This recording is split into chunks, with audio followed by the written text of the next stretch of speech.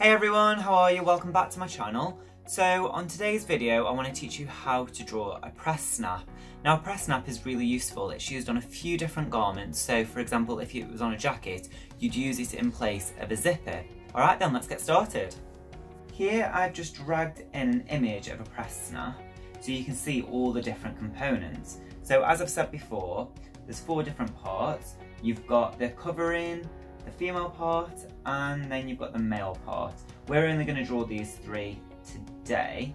The 4th one is just another backing. If you first go to your ellipse tool and then draw a circle and hold shift to ensure that the scale is balanced. From here I'm going to copy and paste my eyelet from my previous tutorial. If you haven't seen that tutorial, click the link down below, I'll leave a link there so you can go and watch that. So I'm just rescaling the eyelet and moving them across. So from here, if you draw a diagonal line, I'm just using my pen tool, and then I'm going to go to the stroke box and change the weight of it to 5.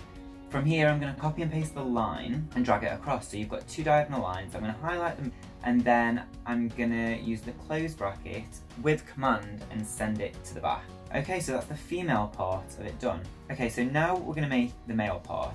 First draw a circle and then go to your strokes tool. We're actually going to do the ridged bit on the inside first. So go to your strokes tool and put a dashed line on the stroke. From here you can change the weight of the line. Go for about 18. Just going to make it smaller, holding shift. Make sure the scale is in line. So now I'm going to change the dash and the gap. So I'm going to go for 2 and 4. That basically creates the ridges. So now I'll draw a small inner circle. Oh, it's done it with a dashed line. So if you just use your eyedropper tool by pressing I, you can copy the internal and the line of another object. So now I'm going to copy and paste this and make it larger, and then I'm going to send this object to the back. So as you can see, this kind of creates the male version of the press snap.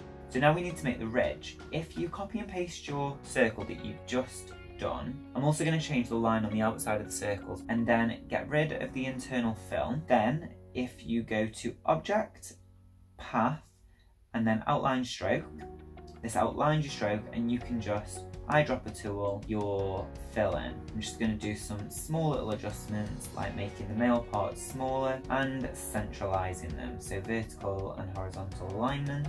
So now I'm just going to make some final adjustments and just play with the gradients and the fill on the inside. So basically, that is your press snap done. How would you apply these to a garment? So I've already got a coach jacket that I've drawn before, as you can see here. If you just zoom in, you can see there are the press snaps on the front and on the pockets. And then I've done a small sketch where you can see the opening. I've drawn a lining so then you can see the female part as well. And also the cord, aglets and eyelets are also on this garment.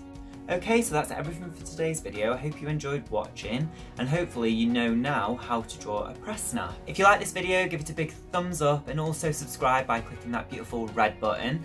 You can also follow me on social media. Instagram's Antony James London with no H in that Antony.